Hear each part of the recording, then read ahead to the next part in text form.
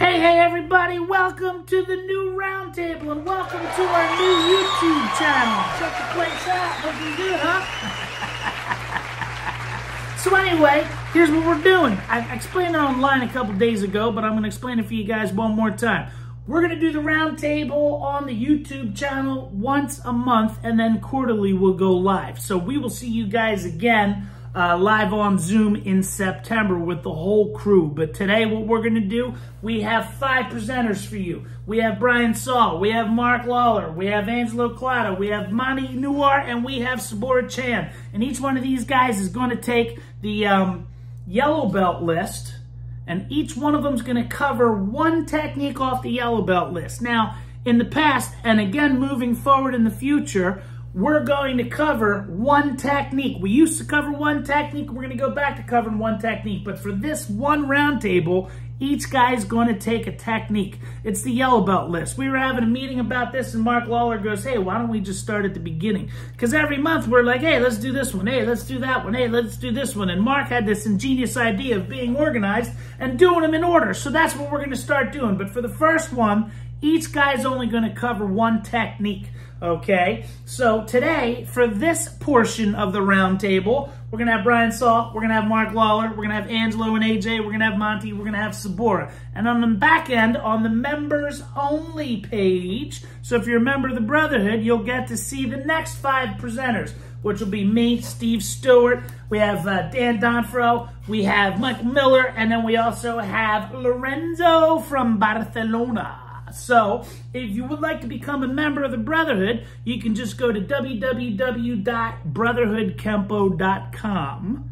All right? And with that membership, you'll get access to our members-only page where you will be able to get the extra exclusive content. In the meantime, I hope you guys very much enjoy what you see today. If you do, be sure to like and subscribe and tell all your friends about our new YouTube channel. But in the meantime, I'm going to throw it away to Sahl. Hey, thanks, Dan. And it's great to be back. All right, the roundtable again. So we are doing the yellow belt techniques, as Dan just talked about, and I am doing checking the storm. So I'm going to take you through the technique, and then we'll talk about it a little bit. All right, so checking the storm is a right step through overhead club attack. All right, so clubs coming in from 12 o'clock. This is a beginner technique. What are we talking about? We want to get off the line. Don't be there. So you're going to step to 3 o'clock, all right, with your right foot, and then the left foot drags into a 45 cat stance facing a 45-degree angle, okay? When you go to 9 o'clock and then point that into your 45-degree cat stance, all right, you are now on a 45-degree angle of entry for this, for your opponent, and that is where their open center line is, okay? And as that is happening, as you're getting off that line, you're gonna do a right inward parry and a left extended outward block or check, okay? So it goes 1, 2. All right, now, cat stances are transitional. You don't wanna wait here, okay? Yes, you did just check the storm, but your checking's not done until you shoot this kick. Why is that? You're on the inside of their arms. What's one of the rules we have? When you're on the inside of someone's arms, you gotta break the height. You see that everywhere. We do it in lone kimono, you break it up. You'll see it cross a destruction, you can break it with both. You gotta break the height when you're on the inside. So we go 1, 2, no break here, right to a front kick to the groin. That brings their head down, okay? Now you've checked their height, okay? After you hit this front kick, you're gonna land in a twist stance, which gives you a line of entry for a side kick to that front knee. Pardon me, I'm on a downward hill here. To a side kick to that front knee. And as you land, you're gonna land forward with the back knuckle. Make sure you strike as you land. Strike as you land, okay? This is your backup mass. All right, so we have right overhead club attack. Step to 3 o'clock, getting off the line. You're gonna parry, go into your cat stance on the 45, right extended outward block. You'll hear some people talk about seizing control of the wrist here. In weapons, they talk about divert, seize, and control. All right, so when someone's in a fully committed strike, good luck trying to grab that. I mean, you might be able to pull off that if you're doing, you know, like obstructing the storm, where you're actually dealing with the force of the strike. But when you're just getting out of the way, that thing, you're not going to catch that, okay? But what can happen is if this misses, they could reload and come in again. So that's why, another reason why it's so important not to take a break in your cat stance, because if they do miss and reload, you need to stop that from happening. That's where that front kick will come in. The other cool thing about this technique is there's a lot of foreshadowing of things that you'll see in your other techniques. I like to look at this one, front kick, side kick. There's a few examples of that in your techniques. I mean, you can think about brushing the storm. You pick up the leg, right? Front kick, side kick, same idea. Now in checking the storm, you're doing it with the same leg, the same sequence. Also look at the pattern of the footwork is another kind of nice parallel.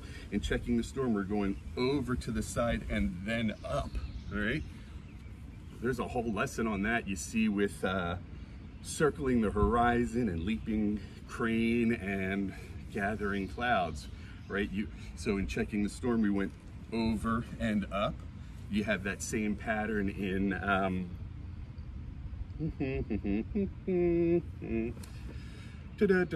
circling the horizon. Mental block, you got to roll with me there. All right, so when that punch comes in, you're going over, right? And then up. In leaping crane, what do? You go up and then over. And then you got gathering clouds where you go one, right? And you're going up and up. So you have that whole sequence of footwork, and you start to see that in some of your yellow belt techniques. Now, in checking the storm, you do it on the other side. But is really this so different than this, right? Same pattern, just on the other side, change up a weapon. All right, I think I'm probably over there. Oh, hey, 5:09. All right, I'm gonna kick it over to Mr. Lawler now. Thanks, everyone. Great to see everyone. We're back. Enjoy the new format Dan described, and I'm looking forward to seeing everyone in the coming, well, I was going to say in the coming year. This year, we're in June. Take care, everybody. Hello, everybody. Welcome back to the Brotherhood Roundtable. I'm Mark Lawler, my wife Gail. First, want to thank Brian Sahl for his presentation today. Good job, Brian.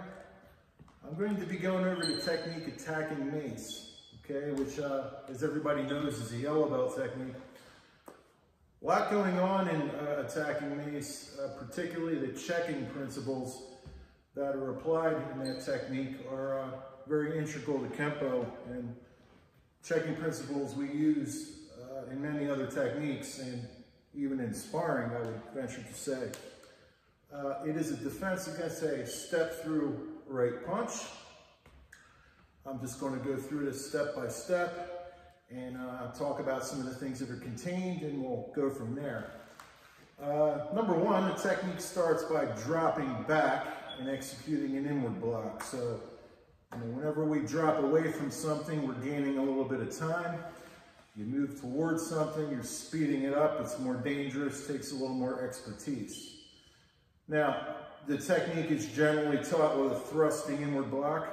Could also be done with a hammering inward block. It depends on your point of origin, okay? If my hands are a bit higher and Gail sets up the punch, I can throw a hammering inward block, but I wouldn't do that obviously with my hands down. I would have to raise them and throw it first. So generally when we go back, we're throwing that point of origin thrusting inward block, right hand chambering traditionally back to the hip. One other word on that, this doesn't just apply for blocks, but other things. Direct versus ideal position, meaning ideally, I would love to have my arm up so I could crack her in the arm and inflict injury. But ideally, that's not always the position you're in. Direct position is moving from wherever you happen to be. So in this case, if our arms are down, we're moving from that direct position. May not be the position we want, but that's what we're forced to do. All right, so I'll start moving through this again. I'm gonna have Gail set up. If she comes in with the right, and I throw my thrusting inward block, again, we go above the elbow, obviously, for checking purposes. This is taught as just a full out karate reverse punch. I'm gonna go to a forward bow and wham into the body here with that traditional reverse punch idea, pivoting into that strong forward bow. I'm going to hook over the arm. Oh, by the way, first, obviously, here's our first checking principle that we're using here, even at yellow belt, okay? Keeping the hand to fly back on you. We're overhooking, and we're going to apply this pull kick. So I'm not just going to pull the arm straight, I'm going to pull it down on a diagonal like this, okay? Now, we do that over and over again. We do it in low kimono, on and on. Even some of the sparring techniques, say for example the B1A, some of the Kenpo sparring, although sometimes the feet positions are different. The idea is that when you check those dimensional zones, height, depth, and width, right? When you check 2, you automatically get the 3rd. So in this case, we're checking height and width. And by doing so, we're checking the depth as well, okay? Same thing we do when we drive the arm down on one kimono. And I'm sure you can think of a lot of other examples. Okay, so from there again, my thrusting inward block, full out reverse punch. But really, frankly, if I hit somebody like this, or any of you guys hit somebody, we're gonna probably go back a little bit. If they don't, I'm probably need to go back and learn how to punch again. So I'm gonna overhook, and as I pull that arm, she's gonna receive a roundhouse kick into the guts. And I'm gonna slide down the leg. I know the camera can't see here, but I'm in contact with her leg, okay? So this is to say, I'm not gonna kick and then step over here. I'm leaving an entry to my crotch, right? I'm literally gonna slide down in leg check position there off of that kick. Now I know that's a roundhouse kick. Obviously there's a size disparity here. That could also be a knee, or something I've done in the past for similar moves is just a straight on shin blast into the guts. That's particularly nasty too. All right, so from the top, if you please. All right, so thrusting inward, full out reverse. She's going to back off a bit. Wham! Slide down. I'm checking that knee, and here we have a 3/4 punch into the rib. Okay, 3/4 punch. Simply, if I take my arms as they hang and just raise them, you know, they're not horizontal, they're not completely vertical. We're about a 3/4. That contours the ribs very nicely. Now I've seen that done with an uppercut. I've seen it done this way. It's all good. I happen to like the 3/4 punch, particularly that close. All right. From there, it seems a waste not to finish with evading storm. Because if you look at this technique, as far as motion, it is evading the storm. Matter of fact, Sibora and I, our sensei, Joe Palanza, we had this technique didn't get taught. It was considered to be redundant because the motion existed in evading the storm.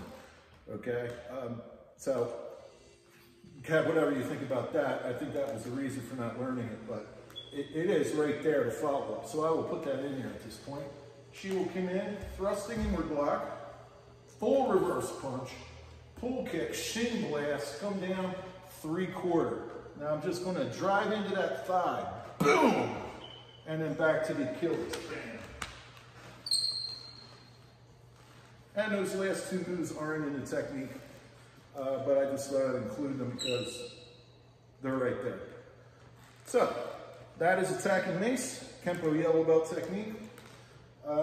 At this point, I'm going to throw it to my good friend and brother Monty. So Gail, we'll salute you out. Hope you got something out of it, you guys. And we'll see you on the next one. Greetings, Brotherhood. This time it's going to be on video, so hopefully everything turns out okay. Before we start, we always say thank you to all the frontline workers for all the hard work you guys are doing. You saved our lives. And the technique is massive aggression today. So we're going to go over different areas that I like to address about it, that I notice in different schools, wherever I go, and I'll share that with you.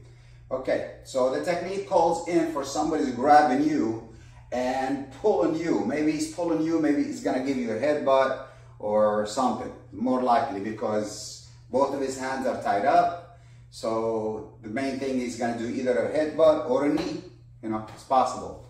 So our hands are always gonna be stepping out and say, look, I don't want any problem, okay? If you put your hands up, it gives the other person a kind of sense of security or a begging, you know, it's like, yeah, I don't want any problem. In the meantime, the way I teach it to my students, especially the younger ones, somebody's grabbing you from here and here, by you just raising your hands up, notice the motion. Raising your hands up. This is two ridge hands going to the inside of his arm, okay? It goes right into the inside, and it's gonna open his wrist. So by you just doing this, you opened up the grab, okay? You got rid of the grab. So from here, and you do a palm right into the chest area, okay? So, so as soon as he's grabbing you, I don't want any problem, boom. And then you can go from there into whatever technique that you want to do. Collapsing elbow, palm, and continue, okay? But in this situation, the grab is very strong. He's pulling you, his hands, then your hands didn't go on the inside, or his grip was too tight, went on the outside, and you don't want him to get any closer. You're complying with him because he is pulling you, so you're in a state of compliance. You have no other choice except going forward, okay? So as you're stepping forward, the main important thing is you close your line of entry and prevent his face from coming to your nose. So we're gonna go a 4-knuckle rake across his face as you pin. All that happens in the same time, and your line of entry is closed, okay? And hopefully you have canceled his knee or whatever stances he's in, okay? So from there, as he's grabbing you, and you land, okay? Now once you land, this is gonna continue all the way down. He's gonna drop his hide, cancel his hide down. And one time Mr. Palanis did it to me and I was right on my knee, okay? Because he canceled all your hide, he drops all his weight.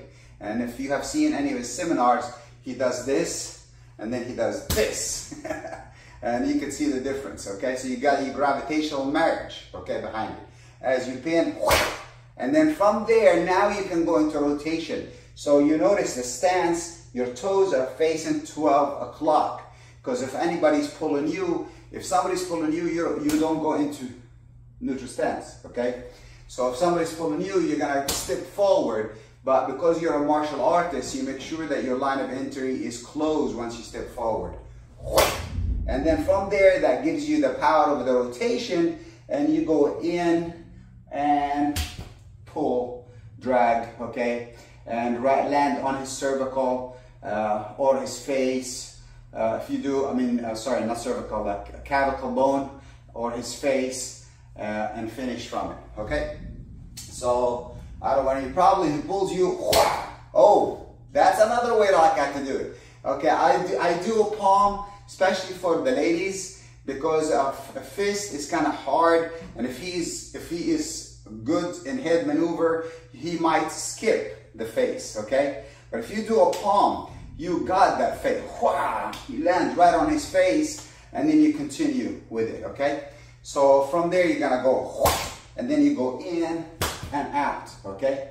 And now the palm, which the way I like to teach it to some of my students, so it's more practical for me, and you go, and you land, okay, with the full power, and then you go in and pull forward to the clavicle bone or into the face or whatever target that is available for you. Now from there, that sets you up.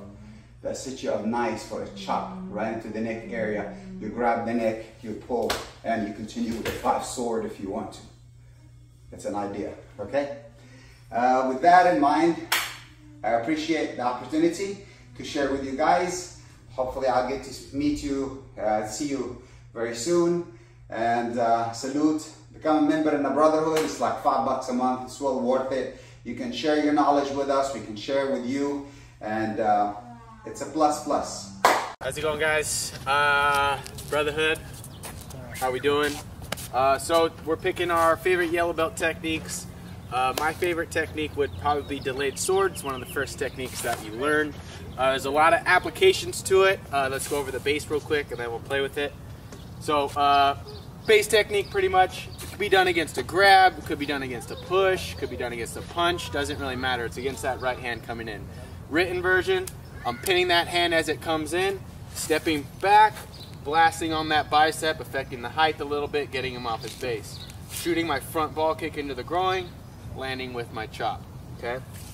So first things first, off of a punch, very similar to do. All you're doing the same thing, stepping back, hitting that block, kick, and then chop. If you're doing it off the grab, you may not even let them grab you. You can actually get both hands in effect. So you see that coming, hands are up, you can actually use that double action here. Boom, kick, and then chop, okay? But what I want to play with mostly, two different versions of this, is switching your step. Instead of the left foot, stepping back with the right foot. And the reason is, on that grab I step back, I'm pretty much wide open. It's a basic technique, but we're leaving ourselves open for that left punch coming in. Now people say, well, that's what that front ball kick is for. If you can't get that kick off, you are correct, but if you can't get that kick off, you are wide open for that shot. So one thing that I thought of is, instead of stepping back here and attacking the inside of the arm, why not work the backside? So we're gonna pin with the right hand here, and we're gonna step back and we're gonna blast on the outside of the arm with the left hand. What's that gonna do? It's gonna bring him around in a circle. You're gonna get a hyperextension. If you don't get the hyperextension, you're gonna get a shoulder rotation out of it. Okay, so either way, he's gonna be moving in this direction. From there, as you bring him around, he takes that step, you're in a perfect line to finish the technique the same way. Front ball kick, switch into the chop.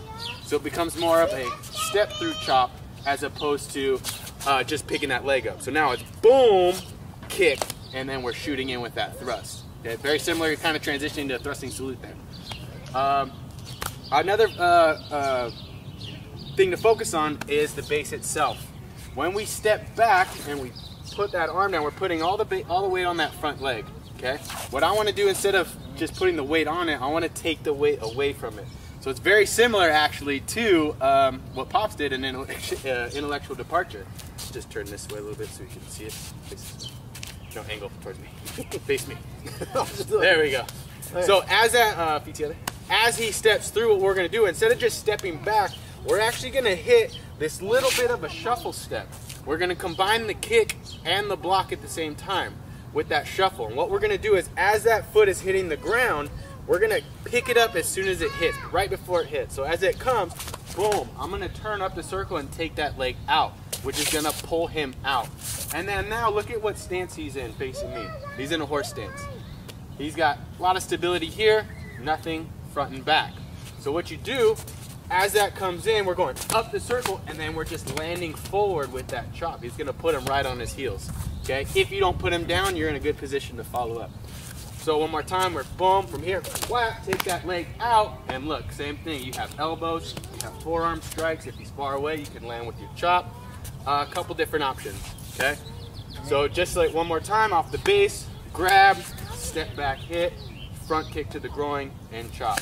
You can change your targets as well on the base technique. Boom, we can go far knee. We can go inside leg kick. We can go here. A lot of different options that you can play with. Other option, working on the backside, comes in, we step back, make him take the step this way, step through, and then finish with your chop. And then finally, the up the circle slightly. As that comes in, before that foot lands, take it out from underneath him, and then send him back with the chop. So one more time on that last one. We're here, whap, boom, and we land with that chop, or that forearm strike into the neck. So just a couple different options to play with. Delayed sword. Okay, one thing I want to add to that. Go ahead and do your second technique, the one where you go from the outside. Yep. From this position, if he does that hard enough, any attempt that I have to punch him is canceled. So I'm going to try to touch him. So he goes like, I can't. Actually, my body goes in the opposite direction. So that's one guaranteed cancellation. Try that as the attacker, and you'll see how that works. Yep. And as soon as that foot lands, whap, boom, coming right back in and finish your delayed sword. All right. Just addressing from different angles. Cool. Good. Hey, what's going on, Brotherhood? This is our new format of what we're going to be doing this time, is we're shooting videos. What I have in my hand is a copy of the Big Red. This is the original manual that Mr. Parker put out back in 1972. I made a copy so I could carry it around and not affect my original one. We were told to pick our favorite yellow belt technique and expand on it. Number 10 in this Big Red is intellectual departure. So it's no longer in the system. We don't know why it was taken out. However, I'm going to use intellectual departure because that was one of my favorite techniques that I learned as a yellow belt. And what it's against is a front thrust kick to the stomach. Now, why it was taken out, I don't know. It doesn't make sense. Let's get you on this side. The way the technique is written in the book, as the right kick comes in, I step back and I do a block, okay? It's a downward block, kind of like an inward block, but in a downward fashion. I don't even know. What would you call this? Wing block. A wing block coming through this way. Now you're going to be going from 8 o'clock to 2 o'clock, 2 o'clock to 8 o'clock, so it's kind of a diagonal block. So as you comes in, you're going to go in and take that out. From this position, in the original manual, it has you doing a rear kick to the stomach here, and then taking out the guy's left knee. And that's the way the technique is written. So as it comes in, it's a step back, 1, 2, 3. Okay, that's the original way it was taught. So what I want to do is I want to elaborate on that because it's such a great move. If you're in this position, as I block, what I'm not going to do is I'm going to get a full-on leg, powerful leg, big muscle, a lot of power against a small forearm. So you see that matchup isn't that good. So it's hard to block a really solid kick with your forearm. So what we're going to do is we're going to modify the step back. We're going to take it from a fighting stance already in anticipation of the kick. As the kick comes in, what I'm going to do is I'm going to plant my hand down. And what's important to do on this is to rotate that arm so that your palm is actually facing him. The reason for that, we want to do a correct inward block and using the two bones coming through here. If I did it flat, it wouldn't be as effective. I could get hurt. So what I want to do is shoot this. But instead of absorbing the block with my entire hand, what I'm going to do is I'm going to rotate around the pivot point. Okay? So I'm going to hit and up the circle rotate, which is going to open up his groin. As you can see, I got targets galore. Now, in the original technique, it says kick, plant, kick again. So what I'm going to do is I'm going to cheat a little bit. As the kick comes in, I'm going to bring my left foot forward as I do this. What that's going to do is going to close the gap. Once I do that, all I have to do is a heel scoop to the groin, okay? I'll try not to get you. So we're going to go here, 1, 2. And it goes right up in there, okay? And at the end of the technique, he's going to fall there. I can do so many things from here. The ending is up to you. But what I want to point out is when you're holding that position, up the circle, shooting that leg from this position, right? Turning in and catching. So when you do it quickly, you're in this position. It's 1, 2, and there's that kick right there. Notice where his face is going to be. The actual technique doesn't really have anything as an ending. But let's observe and see what we can do with that. So we're in this position. 1, 2, there's an elbow to the face, right? Back knuckle here. I can do the California jump switch, catch him in the neck. I can do a lot of things from that position. If I want to also, I can come here, 1, 2, take a step back, reload, and fire again. Either one of those techniques work. Another option you have is from this position is 1, take the leg out, scoop, and back knuckle. There's so many options you have from this position, but the key element that I want to point out is when you get that block in, you have to make sure that you close the gap. I'm here, close the gap, lift up for the groin from here, back knuckle hit, hit, hit. There's so many different things you can do. So facing the camera from here, when you do that, you want to throw that block, but you also want to pivot up the circle, pull your foot in, and lift up. So it's actually one move, as opposed to 1, 2, 3, okay? So let's do it together. So from here, if you're in a fighting stance, you're here. Even if you're from a regular stance, a guy comes in, you can still do that, but you're gonna do that little switch that comes in. Intellectual departure. It's a great technique. It's against the ball kick, and I don't know why they took it out. I think any option, you think why would they take it out? I don't know why. It's a very good precursor to Circle of Doom and rotating destruction. It's Exactly. actually the first thing you do in those techniques. Is you do that rotating Taking out the destruction. first technique and then circle of doom, and then rotating destruction. And then if you have another technique, it's a triggered salute. When you're coming in here, as he goes to kick, 1, 2, I'm going to get that kick in before that foot lands. So he's going to come in, pop, pop, pop, and I'm going to hit him this way. Same principle applies here. When I hit that leg out, I want to catch him. When he drops his foot, I want him to land on my heel coming up. Okay, if I wait, he could tackle me. One, he could tackle me and I'm screwed. So over tackle me on this. So if I block here, and go. I pause, oh, he's got me. He can do a lot of things. However, if I'm quick enough, boom, hot, right when he's getting ready to do this, he's gonna do this because I've untacked him. That's gonna give me distance to evaluate what I wanna do. Back knuckle hit, 1, 2, 3, 4. Take out, sweep, hit, back knuckle. The choice is yours. So intellectual departure, that's my favorite technique in yellow belt. I hope you got something out of that. It's very simple, very short. Anything you want to add to that? All right, there you go, guys. We'll see you later. Hello, everyone.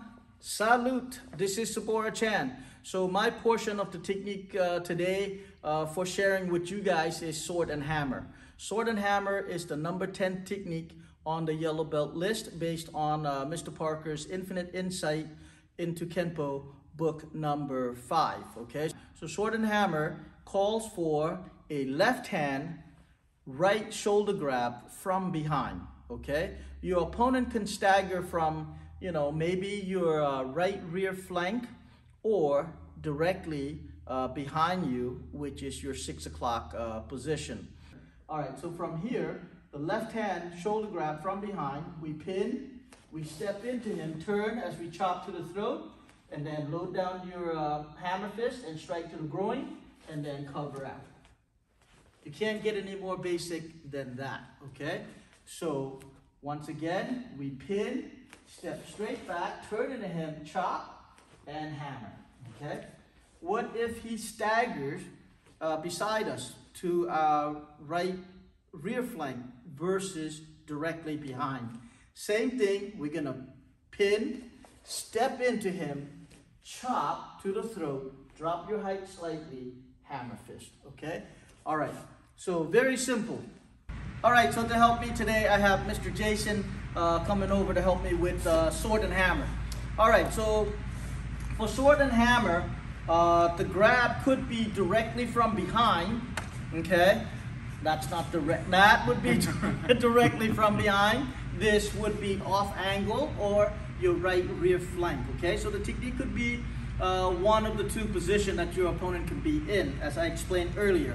So let's say by the book, he is at an angle like that, nope, like that, he grabs, okay? What you guys should do is as I step back with my right, chamber your right hand, hiding it, okay? And then as I turn towards him, bam, that chop is gonna go right here. So notice that I'm positioning my body right into my opponent. My left hand is up high, checking, and then I drop down, drop your height slightly, and hammer to the groin and cover.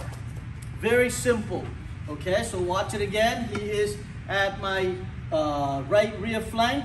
I go back, turn and chop. So I want to turn towards my opponent and chop right to the throat, drop my height slightly as I hammer down to the groin and cover out, okay? What if he's directly behind me? Essentially, you're gonna be doing the same exact thing, excepting now your step is straight back, but then remember to turn into him with the chop, drop your height down as you hammer. In other words, do not do this. He grabs and you're just going 1, 2 without dropping your height, without turning and face your work, okay? So it's important to remember to do that.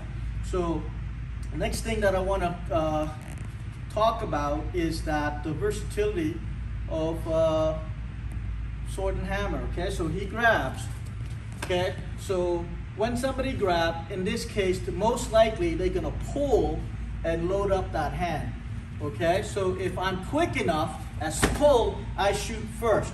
Good for me. What if he grabs, pull, the punch is in flight? So now my chop is gonna go here, okay, to get his hand out of the way, and then hammer to the groin, okay? What other things? So if you look at delayed sword, okay, delayed sword, he comes in with the right, we go this way, okay? We kick and then we chop, okay? So delayed sword is no more than sword and hammer in reverse. One, we start with our fist up this way into the block, and then we finish with the chop. The other one, sword and hammer, we start with the sword and we finish with the hammer down below instead of up high. We're using it as a block, okay? Or you can say, well, this is maybe closer towards capture twig moves or deflecting hammer, which would be correct, okay? So this would be your sword, and then this could be the downward block or the hammer fist from deflecting hammer or capture twigs, all right? Another thing that you can add to is pin. As you step, you can shoot an elbow to his face and then follow up with the chop to the throat. Okay, so for example, from this angle, we go 1, 2, right into him, and then hammer. Okay, if you have the range later on, you see obscure sword, where now we're stepping away at an angle with our left foot, and then we turn and chop. Because we have range this time, why not shoot a front kick to the groin, the bladder, whatever target that you elect? Okay, so that's another relationship right there. The target, once again, is the same: throat, groin. Okay, and to take it a step further, in sword and hammer, we're learning to use our medium range weapon, because your knees and elbow or your short range, and then your legs would be the long range weapons. So the next technique that it is related to is buckling branch, okay? So if you take a look at buckling branch, as the left kick comes in, we step back and we shoot the downward block, okay? So this time I have my right foot back, stepping back with the right, but my opponent is in front. Sword and hammer, I'm stepping back with my right. I do my sword to the throat, and my opponent is in the back, right? And then we have the hammer, which is the last move of sword and hammer. It's also the first move of buckling branch, okay? Just like I mentioned earlier, it's also the first move of capture twigs. List goes on, right? So from here, but this time the only difference is that we're using our long range weapon opposed to your mid-range weapon. Okay, so we shoot our front kick, opposite of obscure sword. Last time we kick the opponent with our left foot while he is facing us, okay? In buckling branch, you're kicking your opponent to the same target, which is groin, but he's facing away from us, so his back is to us. Now we shoot a right kick instead of a left, okay? Now from here, instead of chopping with your hand, we use our foot to do the chop, which is shooting that side kick. All right, so that's the relationship, you know, real basic grouping that you can put together right there. But there are others there's tons of them that are all related to this. Once again, thank you for tuning in today. Salute. Well, thank you very much, Sibora. Excellent job as always. An excellent job to all of our presenters. Thank you very much for giving us your time today. So that concludes our first roundtable on the Brotherhood YouTube. Next month, we'll flip it. So next month, you'll see myself, Michael Miller, Dan Donfro, as well as Steve Stewart and Lorenzo Jimenez. So you'll get to see all of us, and the members, the Brotherhood members, will get to see the 5 presenters that you guys saw today on the back end on the members only page. So once again, if you're interested in that, just go to brotherhoodkenpo.com. Hit the join now button, and then I will send you an invite to the members only page, and you have access to that as well as the hundreds and hundreds of videos. I know Dan Donfro just put one up a couple days ago, and Sibora put one up recently. I put one up. Monty put one up recently. It's been going crazy on that page lately. There's a lot of good information, a lot of good old information. There's always new information upcoming. So we hope you guys very much enjoyed that, and we will see you next month. I also would like to thank the instructor for contributing their time knowledge and skill on this video or this show today, starting with Mr. Angelo Collado, AJ Collado, Mark Lawler, Monty Nuwar, and Mr. Brian Sahl. Okay, until next time, we'll see you. Don't forget to like, subscribe, and share this video with your friends, and see you next time.